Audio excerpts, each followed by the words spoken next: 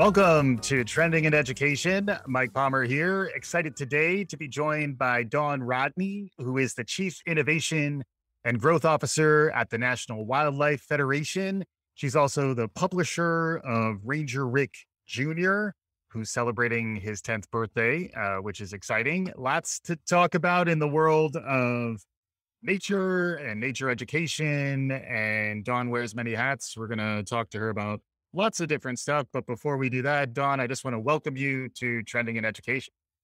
Thanks so much, Mike. I'm thrilled to be here.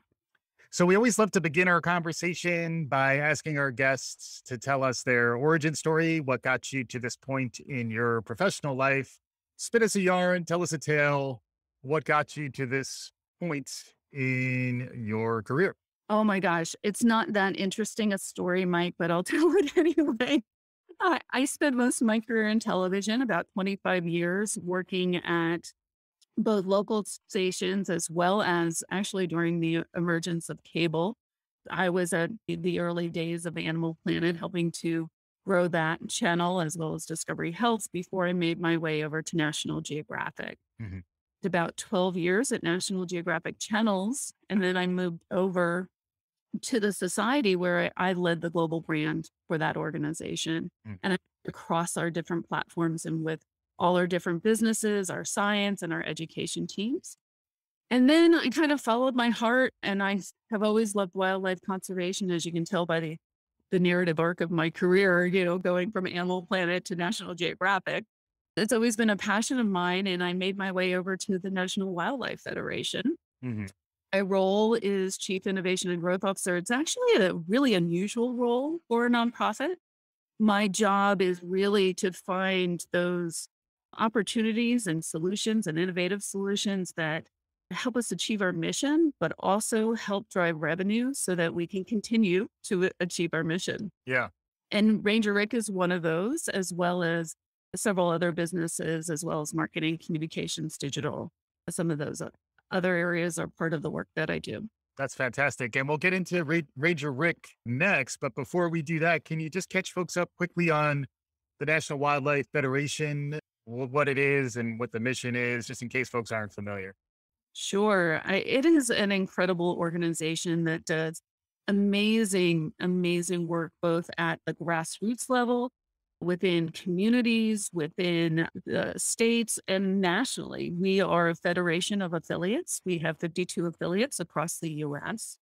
We have about 15 million members and supporters, people who love wildlife and really want to help wildlife. And, really everything we do is driven to ensure that wildlife thrive in this world that obviously is rapidly changing in many, many different ways.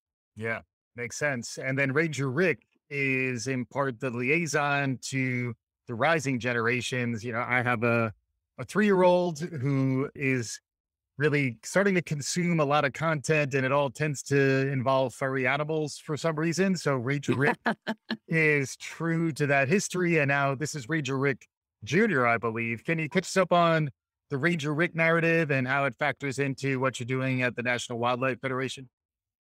Absolutely. Ranger Rick has been part of National Wildlife Federation for 55 years now. This will be the 55th year. It started as a book back in 1959 that really engaged kids around wildlife conservation. And it was the origin story of Rick, who was a typical raccoon that ended up deciding that he wanted to do something to help the deep green wood where he lived, and rallied all his friends to be able to do it. Soon after that, in the 60s, National Wildlife Federation decided to launch this kids magazine. It stayed a kids magazine that really engaged kids starting at around age 7 until 10 years ago, when the organization recognized that, we could start engaging kids much younger, Mhm. 7. And that's where Ranger Rick Jr. really was born out of, or inspired out of.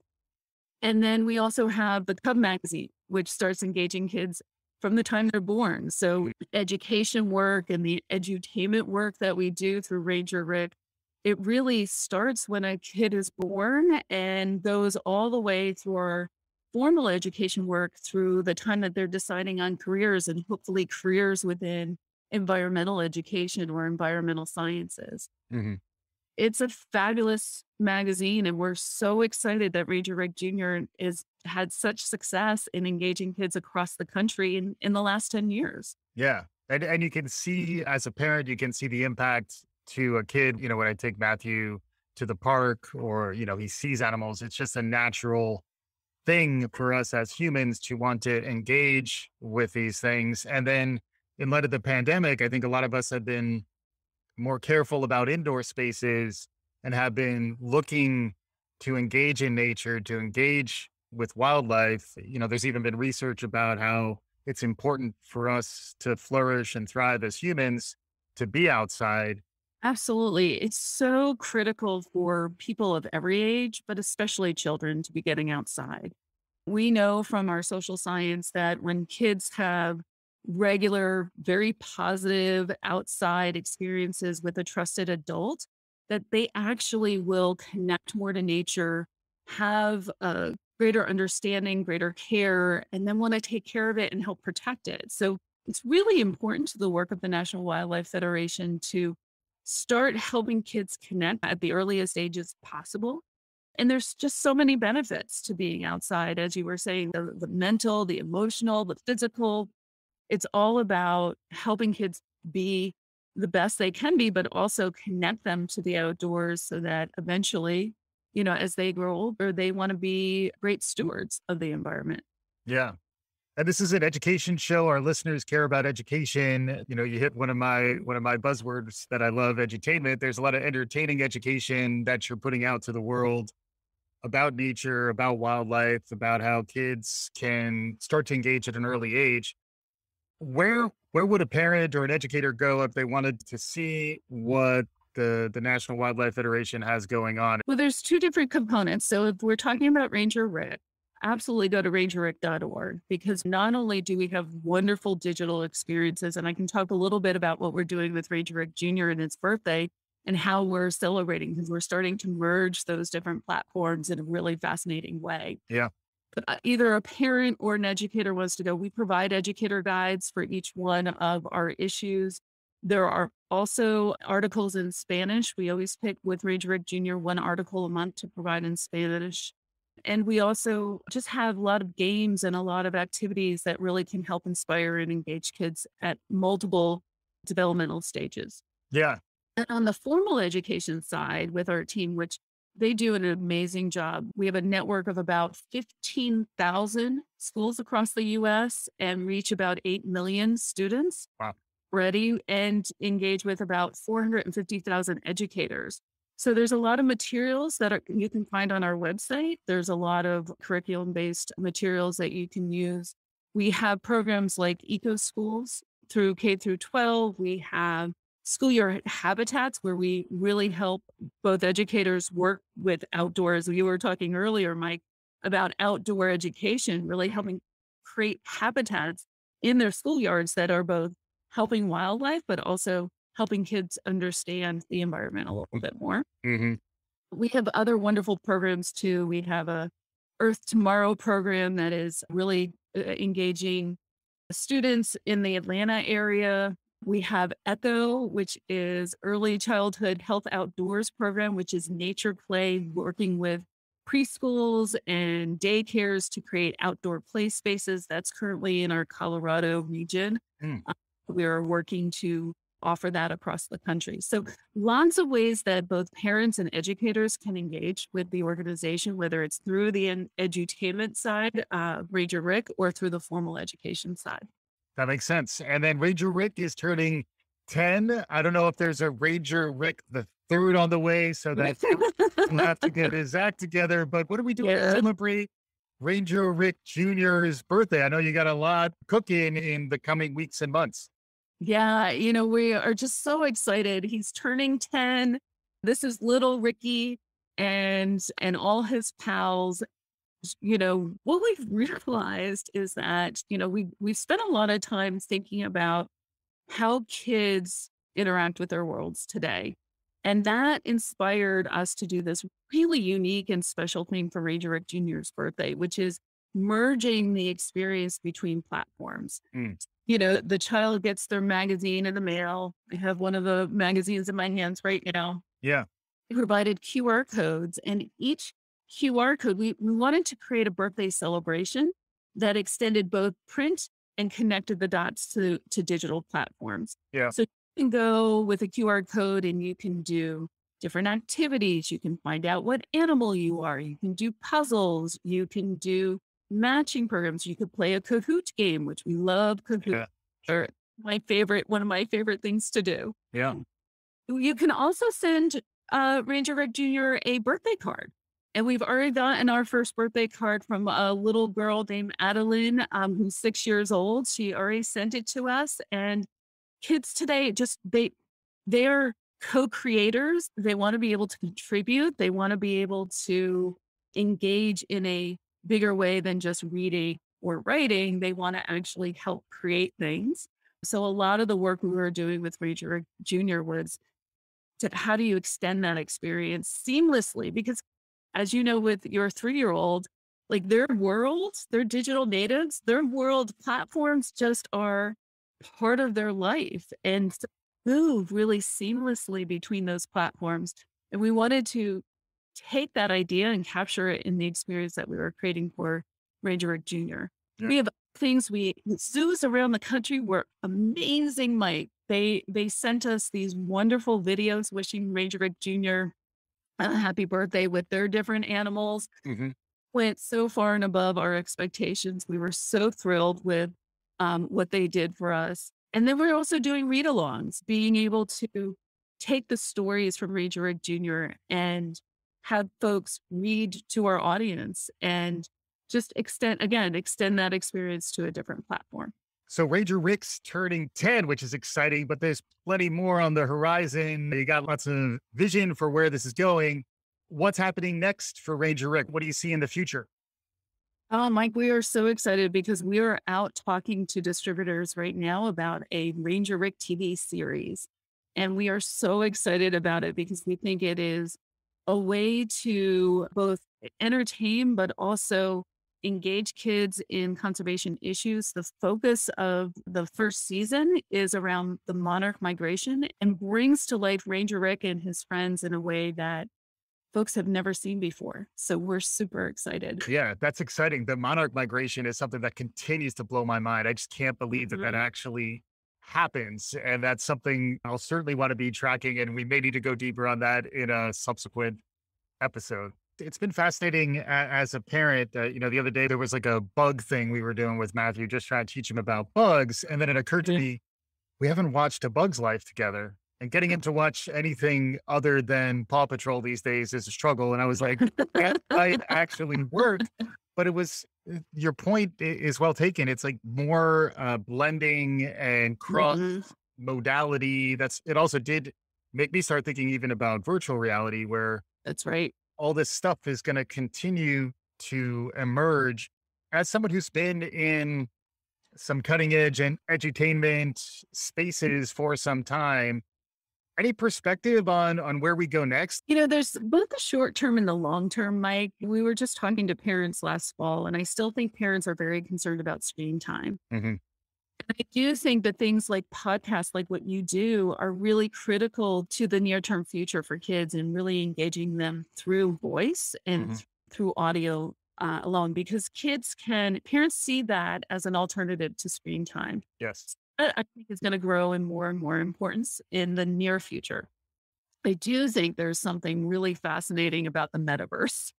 And I don't know what that looks like, but you were saying how virtual reality and you look at what Roblox has been able to do or other gaming platforms and how kids can start creating communities. You look at Animal Jam, Mm. create communities in this virtual worlds that are really fascinating. I wish I could imagine what that looks like. I'm paying very close attention to that.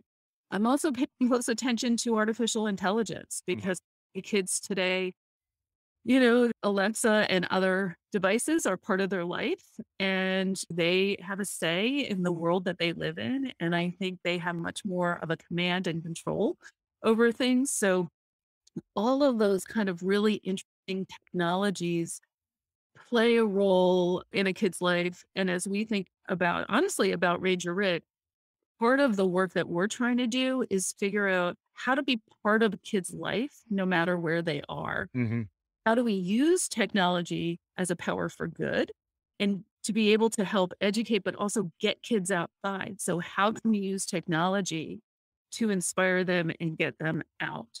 So, those are what's kind of out there, but being able to bring it together in a way that is really engaging kids and inspiring them is our biggest challenge, honestly. Yeah. And it is interesting too when you think about the power of a coloring book and some crayons, publishing a magazine, having something physically in a parent or a child's hand, and then being able to carry something outside of a physical space. When you were talking about creating those habitats for learning, Hmm. that sounds like amazing work. I also know from a mission based perspective that there's also work you're doing to ensure that folks who maybe traditionally don't feel safe outside and don't have access to these types of habitats for learning.